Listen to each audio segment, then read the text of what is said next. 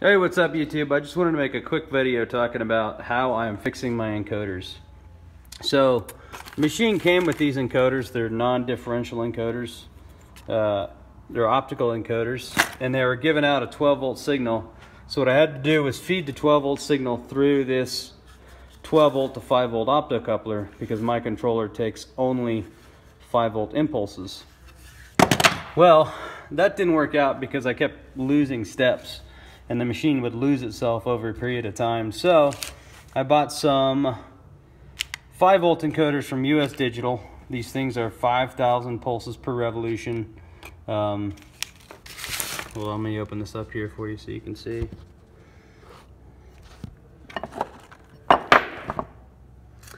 Yeah, they're 5,000 pulses per revolution. They are differential encoders, which work with my controller. See, there's the optical disc. You obviously can't see the little lines in there, but this is where your index pulse is. Anyway, this little disc goes inside this encoder body and gets read by this guy right here. Get that to focus. Yeah. Anyway, so what I'm doing is this. I am mounting these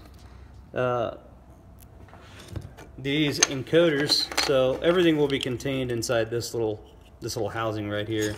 So I can't just put it straight on here because there's this ridge. So what I'm doing, it's so simple. I cut a chunk of aluminum block and I sanded it down. This is 1/2 inch aluminum, and I'm literally just gluing it to this base right here. Then I take the encoder base right here, and I slide it onto the block, and I use this little tool. This little tool right here, this is a centering device. This slides onto the shaft, and it slides down inside this little hole here, and it centers up my encoder. So I glue all this stuff together with super glue, and I know it sounds chintzy, but because you're using this centering device here, it's actually very precise. And then I built the encoder, and I cut a hole in the housing. Where's the housing at? Hold on one second.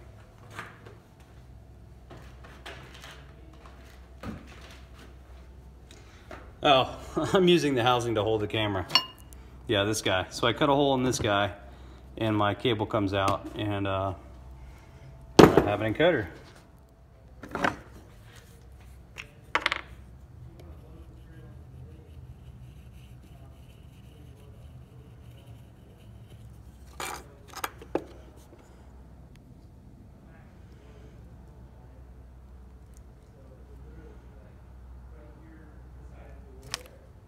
Gotta hold it down to keep it from, and make sure I have a surface that is perpendicular to the direction of the shaft. And super glue, that's set up real quickly.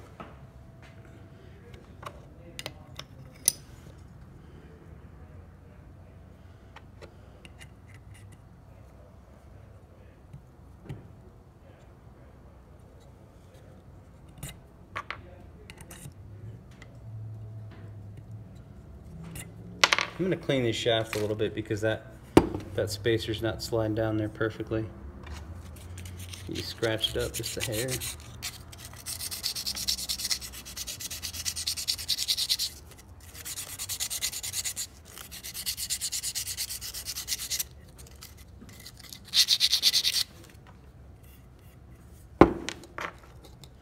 Oh, I didn't tell you guys, but I got my firearms license. I was going to do a whole video about that, but I've been so busy with trying to get another welding job and doing some contract work on the side. I built these light stands for a windmill company, and I built a bunch of those. And I also do contract work for a trucking company in the area. I do a lot of welding work for them.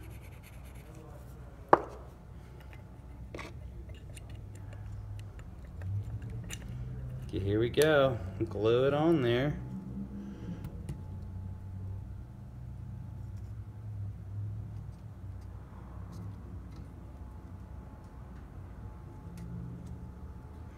The glue has such strong fumes that it's actually like burning my eyes. You see how that spacer holds it in there? Yeah, the spacer kind of centers it. the taper slides down into that hole.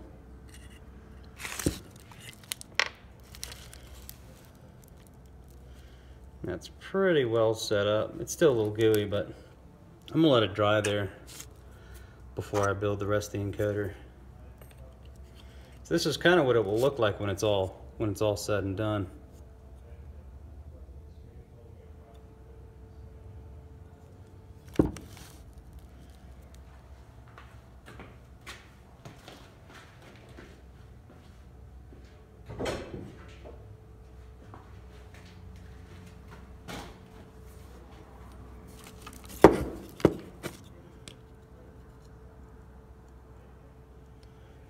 This is kind of a crazy way of doing this, but you can see it's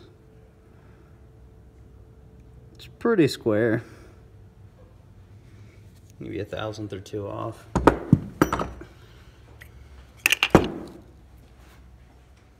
Okay, so we got it all glued on there. Now we're just kind of gonna build the encoder. Basically glue this base down to this block. It looks really ugly because I tried to harden the super glue with some baking soda, and it makes a mess. It works pretty well, but it makes a mess. So this is our encoder wheel. We don't want to put a fingerprint on it, so we're going to grab it from the sides just like this. Slide it on that shaft, and this right here is a spacer. It comes in the kit. You basically drop it down on the spacer. Kind of got to tease it into place. Disgusting.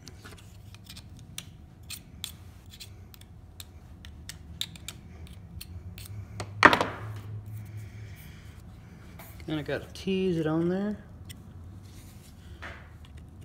Get it down past that little ridge. Now I got some great news. While I was doing this, I got an email from a customer of mine requesting a very large batch of product that I make, which is fantastic because I love sales. I love it when somebody comes to me and says, I need you to build so many of this particular thing and we're gonna pay you this amount. I mean, to me, that's just the cat's meow, man. I love working in my shop for myself. Okay, so, I don't know how well you can see it, but see how I have that spacer in there? I'm gonna pull the spacer out, and I've got my optical disc. You can't see them, but there's literally 5,000 little ticks in the shaded area of that plastic disc. This device is where all the happenings occur in the encoder. This is the device that reads it. So this slides into the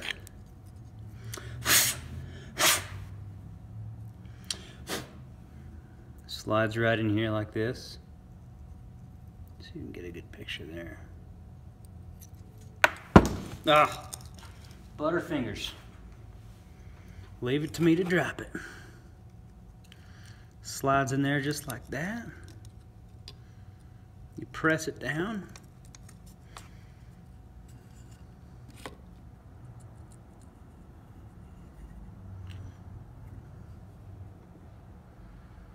Yeah, I think it needs to go down just a little bit more. I think our spacer's off. So what we're gonna do is we're gonna loosen that little disc. I'm gonna push it down just a little bit. Okay.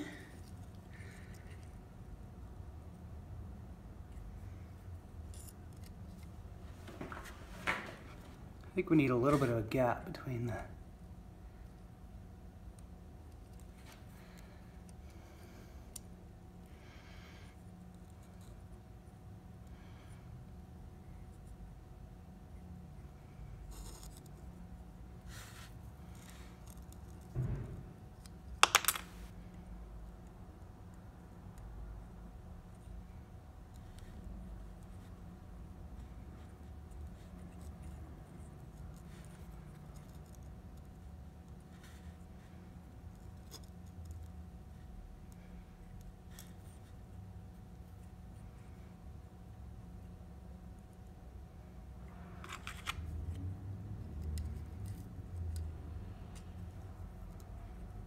You know what I should do before I do that? Probably tighten the...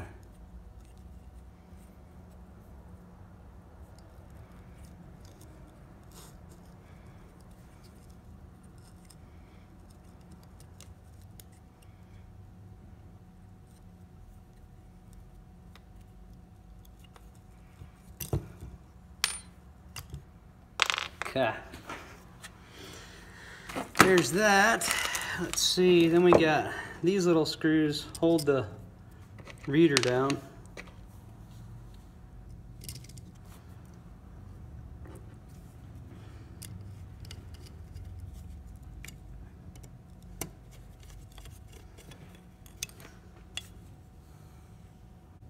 Okay. So now we pretty much built the encoder and we're just going to put our top on here. Screw this little guy down.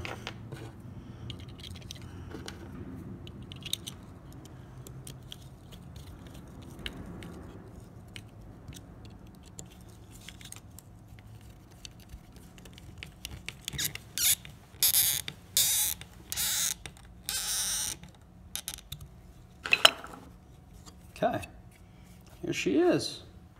Encoder fully assembled and mounted. Now the body of the encoder, this is the body. This slides right over the top.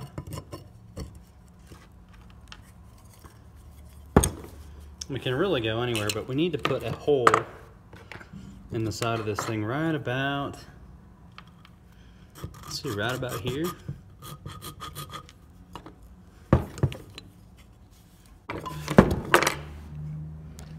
So now we're going to go over to our drill press. We're going to punch a big ass hole in this body.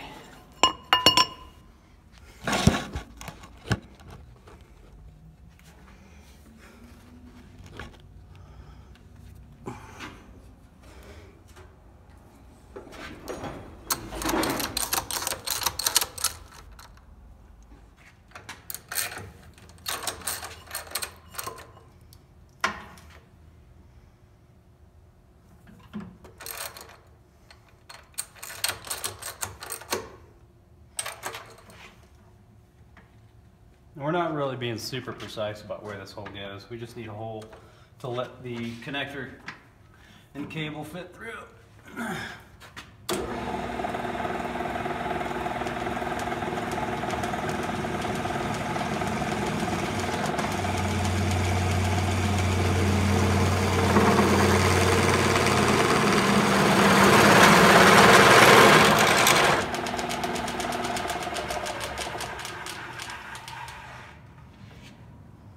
That might have gotten a little warm.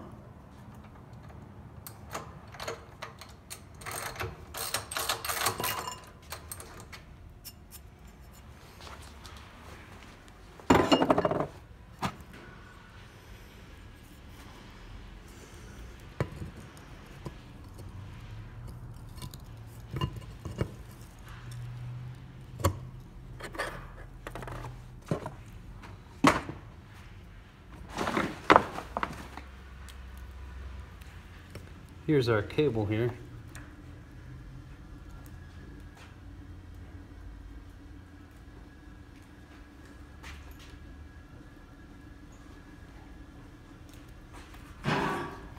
Here's the connector. Just see, it goes right through that hole. And into our encoder.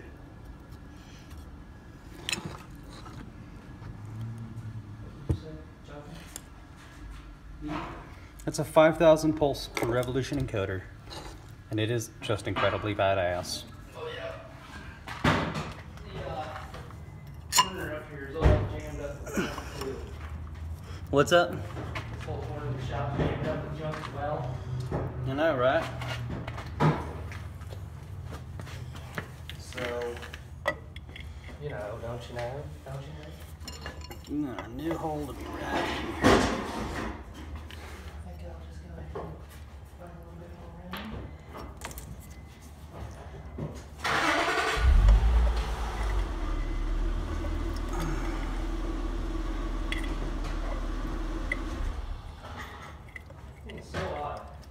What is? Sometimes you start it up, and right after you start it up, it's like the transmission is just great. And then as you drive it, it's like slips more. Like it'll engage really well in the beginning, but then as it warms up, as you drive it more, it gets worse. Just finishing up the Z-axis here. This is my last servo encoder that I'm putting on, and then I will be done. I got the X-axis all put together. I got the Y-axis put together.